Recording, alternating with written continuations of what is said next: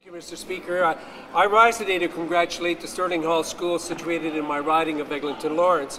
On Friday, May the 30th, the school will be holding a Summer Olympics Day in conjunction with an event on Parliament Hill organized by the Canadian Association for Health, Physical Education, Recreation and Dance, or CAPHERD for short. CAPHERD is a not-for-profit national organization dedicated to the promotion of healthy and active life among children and youth. This year, they are celebrating their 75th anniversary.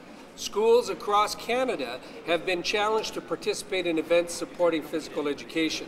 As a former teacher and coach, I can reaffirm the critical importance of engaging youth in physical activity that will create healthy adults. So I join all colleagues in this House, I'm sure, in wishing Sterling Hall School an enjoyable and successful Physical Education Day. Congratulations on the school leadership in the community. Merci.